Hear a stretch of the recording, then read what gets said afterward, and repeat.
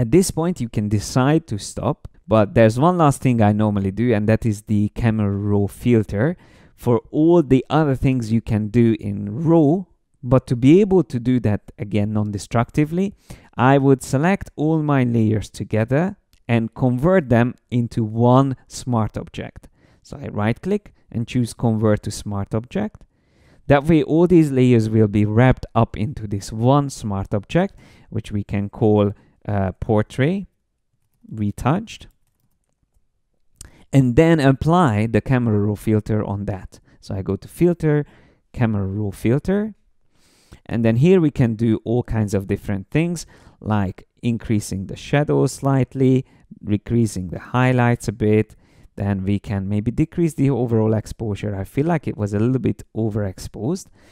It looks a little bit better. Maybe we can slightly increase whites just to compensate for the contrast. You can see the histogram as well. And by the way, we can always drag the histogram around to get a nice and even histogram like that. You can move the midtones around until we get it in place. Pressing P, you can see before and after. And you can see already we have a little bit more detail on her face. Before it was a little bit too bright. Now we can actually see a bit more detail there. Then we can reduce clarity. For portraits, I actually prefer to reduce clarity instead of increasing it. Increasing would add too much contrast. Decreasing it, especially for women, will make the skin look slightly softer. So that was before, this is after. We can increase vibrance if we feel like it needs a little bit more color intensity. I think it looks fine, but you can always add slightly a bit more of that. Then we can use the eyedropper tool and sample from the image a gray color, like her shirt, for example, could be used for that, like these parts here. We can sample, try to adjust the colors. So before, after.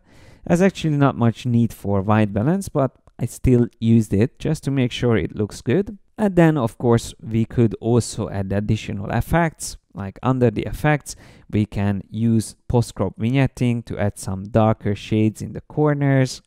And we could go into even sharpening here to add an overall sharpening on the portrait like that.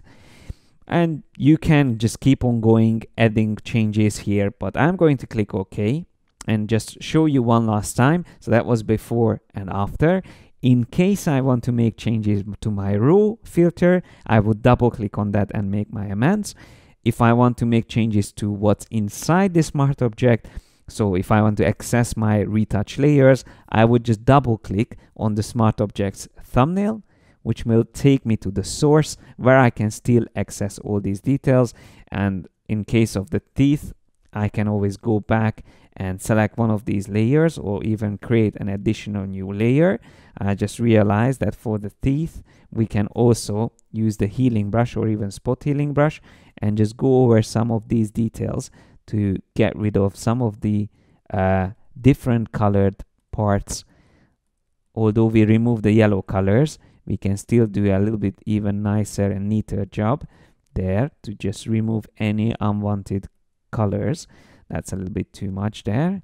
Yeah, something like that looks slightly better.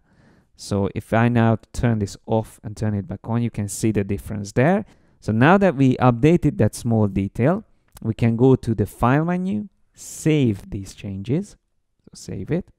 And then when I close this and go back to the original one, so this is the actual file, here we can see before and after, before and after. And if you still feel like there's some changes needed, you can always go back, amend that, come back, save it, and so on and so forth. Overall, what I feel is my sharpness is too much, so now the skin doesn't look really good. So we can always reduce the sharpening effect or just adjust it until we get to a good result. But generally that is like the whole workflow all together from start to finish. And we can check before and after from the history panel. We can always save this with the current settings. I'm just going to choose File, Save As, and save it as Portrait Retouch. And because I use that option in the history panel, wherever I save a file, I get a snapshot. That way I can very quickly go back and forth from the original to see what I achieved. Just as a reminder, this is under the history options. Make sure you check create snapshot when saving. That way you can see before and after very quickly. So that was before and this is after. So applying all together the techniques, this is what we managed to achieve from the original raw photograph to the retouched and adjusted portrait. So once again, before and after. Now, I'm not saying that this is all you can do and whether this is the best retouching you can do, but I just wanted to show you a combination of all these techniques in one example. But to make sure you understand how retouching works, I'm going to show you the application of these tools on another example. So in the next video, we are going to do a restoration project. So restore a vintage photograph and also learn how to colorize black and white images.